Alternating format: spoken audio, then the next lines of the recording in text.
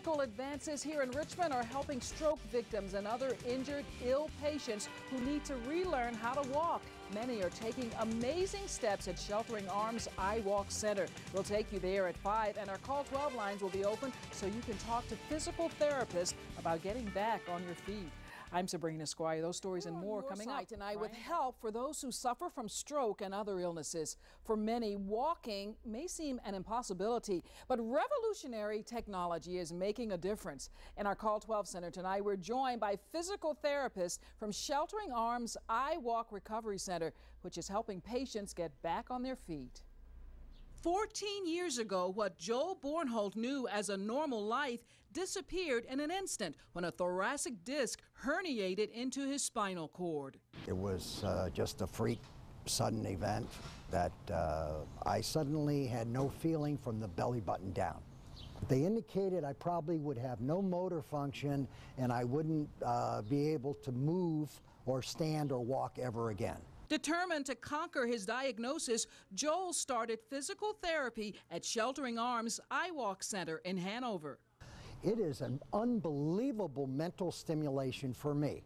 The iWALK Recovery Center is equipped with machines like the Locomat that stress repetition, allowing patients to go much further than traditional methods. Someone who is unable to walk or is an emerging walker, they may be able to walk 5 or 10 feet. With the Locomat, they can then walk a half a mile, 3/4 of a mile. Through a monitor, Joel can visualize the hundreds of steps he's taking. These repetitions are important in the physical restructuring of the brain. We're really seeing people who are maybe pretty far post-injury or illness, and we're seeing really dramatic recoveries because we know that neuroplastic change, that reorganization of the brain is possible much further out than we had initially thought. Joel says the therapy is challenging, but provides constant motivation. Suddenly there's improvement. And so, you say that, hey, I couldn't do that 6 months ago, but now I can do it. And as a result, it keeps me going. What an accomplishment. The Sheltering Arms iWALK Recovery Center can help patients dealing with stroke, Parkinson's, multiple sclerosis, and spinal cord injuries get back on their feet. To talk to these therapists, call 345-1212 before 6:30 and find out if the iWALK Center is right for you or a loved one. Representatives from Sheltering Arms in Call 12 tonight.